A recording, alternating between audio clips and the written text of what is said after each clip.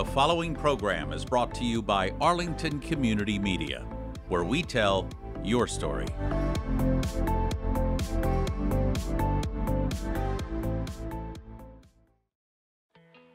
Natural grass or artificial turf? How should Arlington proceed in the future? A forum to discuss the facts of this turf case unfolded at Town Hall this week. But are there now more questions than answers as town meeting members pore over Article 12? We have a report. In less than 2 years, the Battle of Menotomy and its legacy will be 250 years old. What's Arlington going to do to celebrate this semiquincentennial? We talked to a member of the Arlington 250 committee to find out.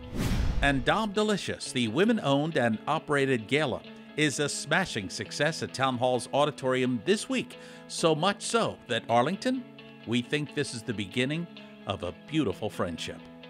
ACMi News starts right now. From McLennan Park to Spy Pond, from Poets Corner to the Mystic River, we have Arlington covered, giving you stories that count from people who care. Reliable, trustworthy, dependable. This is the nationwide award-winning ACMi News. Town meeting is set to consider a very controversial warrant article, Article 12, next week, to study the use and new installation of artificial turf at town facilities. Hello, I'm Paul Werlin. And I'm James Milan. So glad that you can join us today. You may recall that some town meeting members want to impose a moratorium on turf fields until more studies on the potential risks can be conducted. Before Article 12 goes to town meeting, a panel discussion took place at a jam-packed town hall auditorium on Tuesday, May 2nd. Whether anything was made clearer that night depends on who you ask. There seems to be little common ground, so to speak, when it comes to using either turf or natural grass in Arlington. Including newly posted 3D renderings, project background, and FAQ about turf.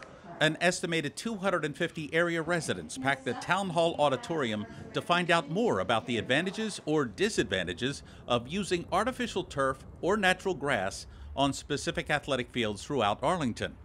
Proponents of artificial turf say the demand for athletic sports in Arlington is great, and maintaining natural grass fields with such a high turnover of participants would be nearly impossible. But those against artificial turf say this plastic product is made of forever chemicals known as PFAS, known carcinogens that can present a health threat to both humans and the surrounding wildlife. And the deeper I dive, the more convinced I become that artificial turf fields are not the way we should be going. The science is the science, but it's how the science is interpreted is, I think, where we're at. One lingering issue in this ongoing controversy is that proponents of artificial turf feel that organic natural grass fields are not a good alternative to turf because it's easily ripped up after rain or snowstorms, and they could be difficult to maintain given this town's limited playing space. Those opposing artificial turf say that its use carries with it health and environmental hazards, and that local children shouldn't be test subjects for potentially dangerous chemicals. There is talk about artificial turf that will be free of PFAS. It's not there yet. I mean, that would be a hope that we could find it. Well, yeah, it's definitely difficult. I mean, to use it today for an example. I mean, it's pouring outside right now. We had a closed fields actually yesterday, partially yesterday and today, and we have 6,000 athletes that in town, youth athletes that aren't able to be on the fields. Now, all of our fields are used from 7 a.m. till dusk, pretty much Saturday, Sunday, till right after school, till 8 o'clock, sometimes 10 o'clock at night during the week. And it just really forces difficult playing conditions on the fields, particularly the goal mouths for in a soccer field, lacrosse field, the crease areas, and that can present some really some unsafe playing experiences for youth, and that's just one of the benefits of turf, that it doesn't happen. Children are not small adults. They are small bodies growing very fast, very quickly, and this impacts how they process the chemicals and the toxins that they're exposed to.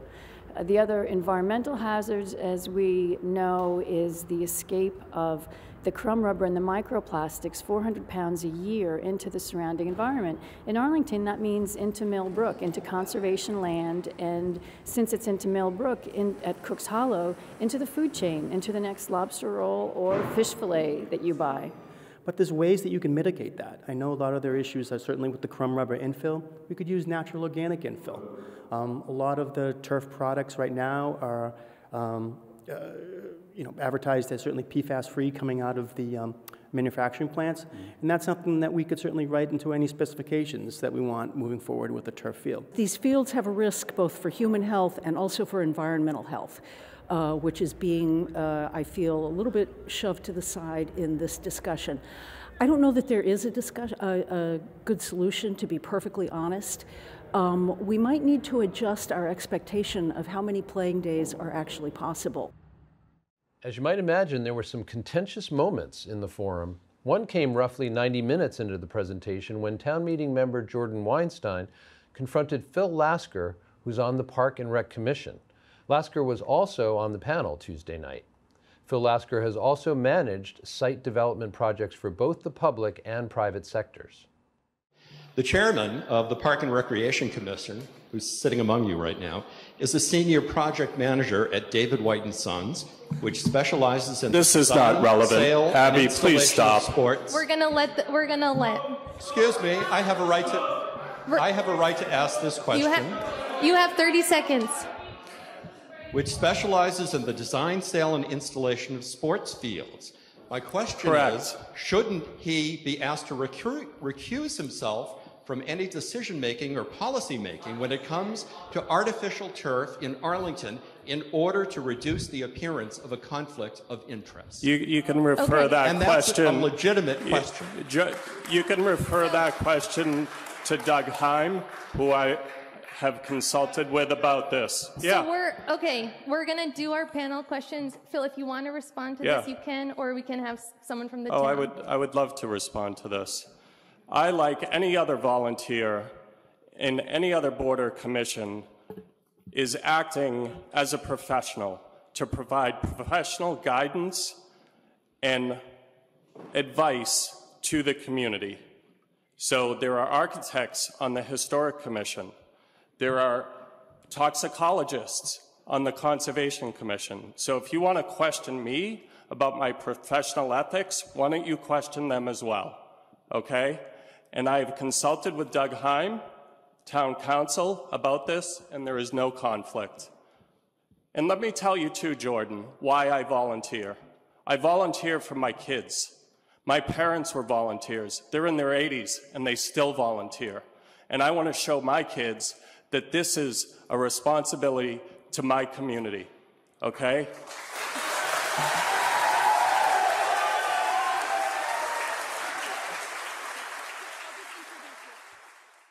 One person posted on the Arlington list just after the forum saying, quote, "Lots of facts, lots of talking past each other." This panel discussion was co-sponsored by the Arlington Park and Recreation and Conservation Commissions and is posted to our YouTube page, youtube.com/ACMiTV. Again, that's youtube.com/ACMiTV. Meantime, another major controversy is brewing at Minuteman High School. The school community learned this week that newly appointed Superintendent Dr. Kathleen Dawson informed Principal George Clement that his contract will not be renewed when it's up at the end of this school year. No details have been shared publicly with the school community regarding Dr. Dawson's decision. An email circulating this week states that teachers, students, parents, and administrators are frustrated by this, and that, quote, "For many years, Principal Clement has been highly regarded by the Minuteman community for his leadership during the pandemic and other challenging transition periods, as well as for his compassion and humor, both as an educator and an administrator." Hundreds of Minuteman students and parents signed a petition in Clement's support. One comment from an Arlington student states, "Mr. Clement has made an absolutely incredible impact on every student who has walked through that door. He is always and will always be an extreme asset to Minuteman." As of this broadcast, nearly 1,300 students have signed the petition. According to Your Arlington, the Minuteman Faculty Association Union also gave a vote of no confidence in the superintendent's decision. And a student walkout is planned for Monday morning, May 8th, in support of Clement. ACMi News reached out to both Superintendent Dr. Kathleen Dawson and Principal Clement's office. So far, we have yet to hear back. We are just 2 years away from marking the 250th anniversary of the Battle of Menotomy. Where has the time gone?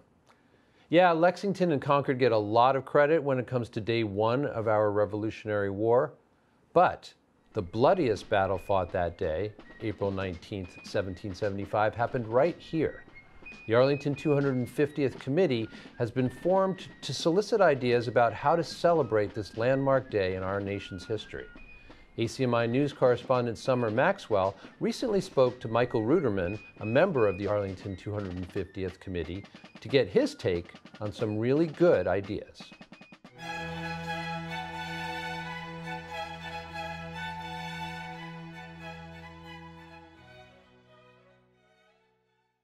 So we have a number of appointed members who are looking for volunteers, who are looking for ideas, looking for people who are willing to work on these things, do some fundraising, do some scheduling and organizing with other towns. Basically, we're just putting all the ideas on a sheet right now and looking at what could be fun and what could have some significance. There could be walking tours basically from one end of Mass Ave in Arlington to the other. There were scenes that happened in the battle of the day. There are these fabulous documents that these depositions that the Commonwealth actually collected of people who were there at the time and in the place, and they took sworn statements of what happened. And there's a long list of them that came from, well, we were Cambridge then. We were known as the 2nd Precinct of Cambridge, a village named Menotomy. But I could walk you through one end of Mass Ave to the other and say, here's Deacon Adams's house. It was ransacked. The deacon had run for his life. His wife, who was only 10 days or so after giving birth to a baby, was thrown out of the house by the redcoats at point of bayonet, and they tried to burn it. Or further down, of course, at Jason Russell's, where there was a battle, and all the way down to the old Whittemore homestead, right at the very end of Mass Ave at Alewife Brook. There were things that happened all the way along that entire stretch, and it would be wonderful to try to get people to try to imagine that scene without the buildings, without the modern day infrastructure. Think of it all as farms and village houses, and then walk through the actual steps of the history. A couple of days ago, somebody brought me this idea. Since we know that so many towns sent their militia companies here to Arlington, or Menotomy back then, on April 19th, 1775, and they marched in time to get here for the battle, wouldn't it be cool to recreate that, to find out if there are contingents in all of these neighboring towns who would like to do a mini parade or march, end up here in Menotomy, have some food and drink and celebration for them when they come? I think that would be I think that would be a lot of fun. If you want more information on our upcoming 250th anniversary, or if you have any ideas on how to mark it, just go to the town website, arlingtonma.gov. Again, that's arlingtonma.gov. May 14th, Mother's Day, is fast approaching. You can help celebrate the holiday and feast on a fantastic breakfast at the same time. The Julie A. Bankovich Foundation is hosting a buffet breakfast on Mother's Day, May 14th, to celebrate Mom and to help the foundation create lifelong memories for those living with metastatic breast cancer. What's for breakfast, you ask? Well, how about scrambled eggs, pancakes, sausage, bacon, home fries, fruit, assorted pastries, bagels, coffee, tea, and a variety of juices. Sounds good to me. There will also be a raffle and photo section for you to take a special photograph with Mom. Interested? You can purchase your tickets for your entire party. Also, be sure to select the time you want to attend. Just go to their website, jabf.org. Again, that's jabf.org.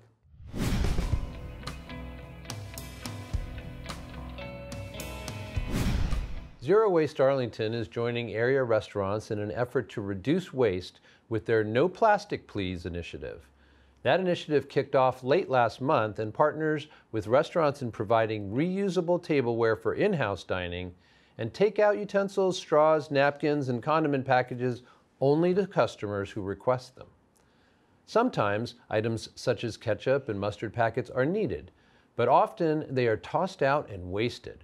According to Zero Waste Arlington, restaurants are starting to change their takeout routine so that consumers now have to ask for these items. The results are mutually beneficial to both consumers and restaurants by reducing waste and saving money. No Plastic Please isn't a ban. What it is, it's really a partnership with restaurants to reduce the amount of single-use, unnecessary waste in restaurants. So whether it's takeout or dine-in or delivery, those napkins, forks, ketchup packets, chopsticks, straws, all of those things, if you don't need them, they will not be provided to you unless you ask. That's exactly what it is. And that's really where we came from with all of this, is looking at all of this collections in your glove compartment at home, takeout dining, especially since the pandemic is on the rise, especially with millennials, takeout delivery. So if you're getting food that's coming back to your home, you don't need any of that because you have it all, but yet you've been given it by default. And it just becomes automatic waste. It's also an extra cost for restaurants. They don't want to give it either because it costs them money to put it in your bag. So with this, now we're really changing the model of restaurants into a different model where it's not an automatic, you get this, it's a you have to ask for it. If you need it, it's still available to you, and it's not a ban. So if you still need your straws or your utensils or your napkins when you're on the go, you can ask for them and you're provided with them. So far, 6 local eateries have taken the active step to be certified as No Plastic Please restaurants. And Arlington Heights is well represented because they are Roasted Granola, Szechuan's Dumpling, and the Heights Pub, all here in Arlington Heights, as well as Punjab, Noodle Market, and Ja. For more information on this initiative, just go to zerowastearlington.org. Again, that's zerowastearlington.org. Some of you may know that Arlington has a sister city on the other side of the planet. Arlington and Nagao-Kakyo, Japan, have been sister cities since the relationship was established way back in 1984. And this week, Nagao-Kakyo students and adults are here visiting for their annual exchange. Their tour has included many stops, such as museums, a Boston Red Sox game, and right here at the ACMi studio. I think the Japanese students definitely are getting more exposure to other cultures. Japan is a pretty famously homogenous society. For students, I think it's just kind of about opening their eyes and getting them to try and use their English and relax. I mean, Americans, I think, are great people to practice on because we are kind of annoyingly friendly, I think, maybe you could consider. But so it's just about them being more comfortable and trying to use the language that they have in their head, just kind of unlock it. What do you think of seeing a local TV studio such as Arlington? Like, this is the first time to come to like a TV things, and like so cool, and like the cameras is so big and cool, and everything is like so cool. I'm not saying cool. That's okay. I mean, it is pretty cool, so I know your feeling. What cultural differences did you see from America to Japan? Kind people is so similar to here in Japan. Like there are so great peoples in here too, like in Japan too also, and like I love the people in here and Japan too. So I think that is similar one. And the difference is like after COVID like getting around, in Japan, we usually we have masks all day, but I'm not doing now. But like in America, like most of people is don't doing masks, and I can see their faces, and they're so cute. Yeah, so I like the difference in that. Yeah, I think so. And for the Arlington students, I think it's really important for them to also just be able to trying to express themselves to people maybe who don't understand 100% of what you're saying at any time.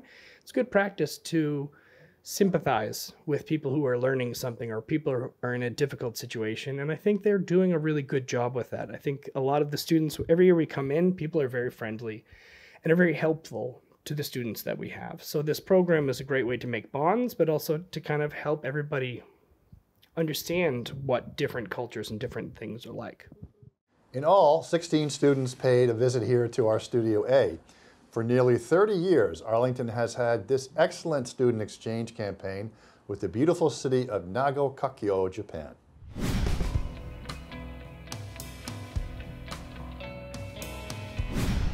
Last month on ACMi News, we interviewed Robin Cohen, the co-chair of Dom Delicious, an evening of culinary adventures.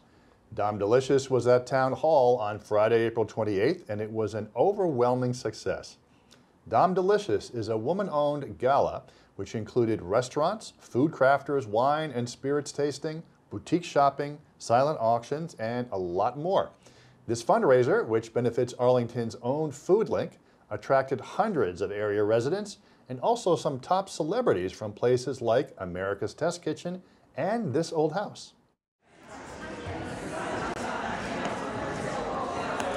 This is incredible. Everybody has opened their hearts, their wallets to give us food and raffle tickets and all kinds of great gifts. It's just been amazing. Yeah, I mean, it's incredible.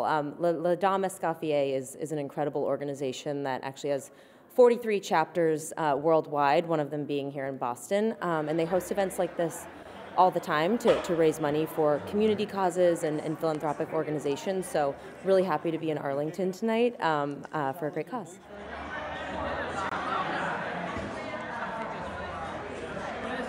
I'm kind of here to talk about tabletop design and summer entertaining and how you might approach your parties this summer, what kind of table landscapes you might be making to make entertaining more fun. It's an honor to be here. It's empowering to be with a group of all women. I'm used to working with all men, so it's just, it's a big change, and it's a pleasure to be here. I am the person that goes in and makes it look dirty and messy at first, but to create the spaces. So we get the machines and excavators in there and create the patios and pizza ovens and outdoor kitchens and pergolas and sitting walls and patios to create the space that each homeowner wants to fit their family and their space and how they would like to entertain. How satisfying is it for you to see? I mean, both of you are involved in before and after. Yeah. Oh, I love all of it. Yeah. The destruction bit to like your vision that's in your mind that comes from paper, and then you build it into a reality. And then once it's all done, you look and go, man, am I good? Kinda, but you know it because you put the love in it. You know, if you really love what you do, from like, for me, from picking the hardscape materials to the lights to the plants, and you put it all together, it's like it's a puzzle piece. But according to the client too, and their taste and style, right? People are already asking about next year. We have vendors that didn't get in this year that want to be in it. So I think we've created something here that's pretty special. We are sponsoring an award at Boston University for female culinary students. Boston University is right behind me here, passing out literature about their culinary program. And we're also supporting Food Link right here in Arlington. So at the end of the event, any food that's left over will be collected up by Food Link and distributed to people who have food insecurity issues and need that food. Plus, we'll be making a donation to them as well. ACMi was there covering this star-studded gala event. This was the first Dom Delicious event in Arlington, and you just heard it, it will not be the last. Congratulations to Robin Cohen and the crew for a very fun and successful celebration of life. Speaking of celebrating life, get ready for some roof-raising music at the Regent Theater on Friday, May 12th. And don't leave your funk at home. Arlington's own Grammy-nominated singer Debo Ray is kicking off the first of 5 performances at the Regent with a show called A Little Wonder, a tribute to the great Stevie Wonder. And Debo Ray's bringing her all-star band with her. Her hair is long, his feet are hard and pretty. He spends his life walking the streets of New York City. Well, the Regent Theater has believed in me so much that they're giving me 5 shows and 5 opportunities to do totally different music. So this first show is going to be a Stevie Wonder tribute, followed by some shows featuring my original music, a classic rock show, a Halloween theme show, so lots of good times. I have a background, my family's all Christian, a lot of pastors, so bringing in the spirit, like momentum of spirit is a big part of what I like to do in my music. And especially in this show with Stevie, I mean, it's no-brainer that I'm going to do that. Now, you're affiliated with Berkeley. How does it feel to be entertaining right here? You have been at the Kennedy Center for the Performing Arts, Carnegie Hall, other places, but, little humble Regent Theater in your hometown. How does that feel? It's home. It's home. I love it here. Like, I used to live on Boston Ave in Medford when I was growing up, and passing by the Regent Theater, it's like a homecoming, home-based, homegrown vibe. The Kennedy Center is the Kennedy Center, and I loved it, but I loved knowing who comes to my shows and seeing how that impacts my neighborhood. I love that.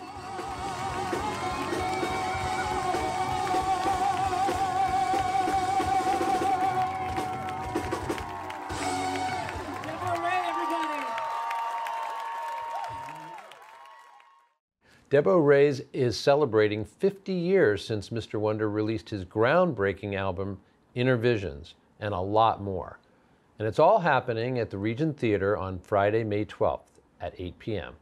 Tickets are going fast. For more information, just go to the Regent website, regenttheater.com. Again, that's Regent Theater with a T-R-E at the end.com.